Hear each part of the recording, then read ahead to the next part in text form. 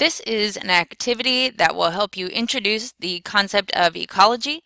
This is made for my 9th grade biology class, and this is a demonstration of an activity for teachers. The concepts covered in this activity are the idea that ecology is the study of the interactions between living things and their environments, the difference between environmental or abiotic factors and living or biotic factors. It looks at adaptations to ecosystems and the levels of organizations within ecosystems. This is great for kinesthetic learners and also visual learners. It incorporates, of course, biology content and art skills as well, but you and your kids do not actually have to be good at drawing to do this. The materials, you just need a large index card.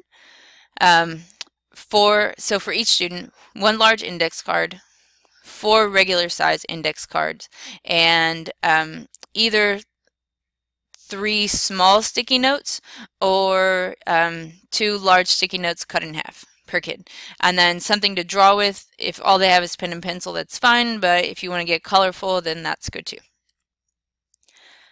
The lowdown is basically they're going to think about an environment that they've traveled to that they like to get them engaged. There's some note-taking about the major concepts. Then they're going to make cards that will represent the different levels of organization and ecosystems. They'll trade those with others and put the other person's cards in order based on their drawings. They'll do this with multiple different students. And then for adaptations, they will make sticky notes with the factor and the adaptation and stick them on their own and go around and stick those on other students' organisms. So before the activity, I have students think of a place that they've traveled to where nature has inspired or fascinated them. And so the night before, I have them make a Google Doc with a description of that place and a picture of that ecosystem. It's fine if it's somewhere that they haven't been, but they need to know a lot about it. But it's better if it's somewhere they've actually been to. Of course, they could also just talk about this in class at the beginning of class. So here's my example. A student said, gave this description and picture of Mono Lake in Northern California and its tufa towers. So it's a pretty unique ecosystem. Okay, so in class, day 1, they can share in pairs or threes about the ecosystem that they just described here. And then for notes, you can make your own notes or show a video. In the description of this video, I'll put a link to the video I made. Depending on time, I will show the video in class and actually pause, letting them take notes. Or if I have less time, we'll just watch the video straight through, and then they can write down the notes later, like that night for homework. But as long as they get the big idea and the big concepts before the activity, that's what's important. So the first day is pretty much going to be spent on getting big ideas and prep. So the first thing they're going to be given is a large index card, and they need to write the name of their ecosystem on the front and where in the world it is. So my example, I used Shark Valley, which is near Miami, Florida. It actually has no sharks in it at all, but it's still called Shark Valley. And then on the back of the big card, they'll put a line down the middle, and on the left, they'll put the environmental or non-living abiotic factors, a list of those. And then on the right-hand side, they'll list the biotic factors in that ecosystem. So here's my example. And I try to be sure and include all the different little things that I had in the notes, right? About like air and temperature and water availability and soil and all those kinds of things, different organisms that prey on each other, not just animals, but I try and include, plants, and I've got some archaea here too. After they do that, then I pass out 4 3x5 cards, and on the front of each of those, they just need to put the names of the levels of organization, ecosystem, community, population, and organism. And then this is the fun part. Then on the back of each card, they will draw a picture that corresponds with the name on the front. So in my Shark Valley, that's my alligator. I encourage them that you do not have to be good at drawing as long as I can actually tell what it is that you're drawing. And my population, right, more than one individual of the same species. So there's my population of alligators. My community, right, all the living things in an ecosystem, living only. So insects, herons, grass, alligators, trees, and hingas are all there. Some students will want to, if they have fish, they'll want to like put water with the fish in it, but I have to tell them, no, it's just a drawing of a fish. It's not going to die or drown if you don't have it in water. So no non-living things at all. It needs to be only living things in this picture. And then it's when they do the ecosystem part, then they can add, you know, the sun and the clouds and the water and that kind of stuff. So the next day we actually do something with these. Now you can do this a couple different ways.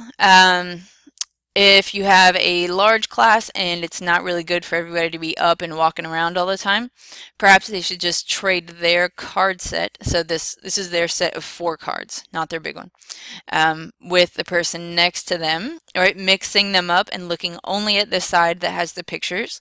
And then they have to try, based on the pictures only, to put them in order: ecosystem, community, population, organism. And it should be pretty easy. A lot of kids, though, will get ecosystem and community mixed up. So that's kind of the main, you know, thing to watch for. And they can do this with multiple different kids. And you check yourself by flipping the cards over once you have them in what you think is the right order, and seeing if they fall into the right order: ecosystem, community, population, organism. So they can just trade with people near them, or you can have them put them on their desk and get up and walk around and try it with multiple different kids, being sure to shuffle and turn them on the drawing side after.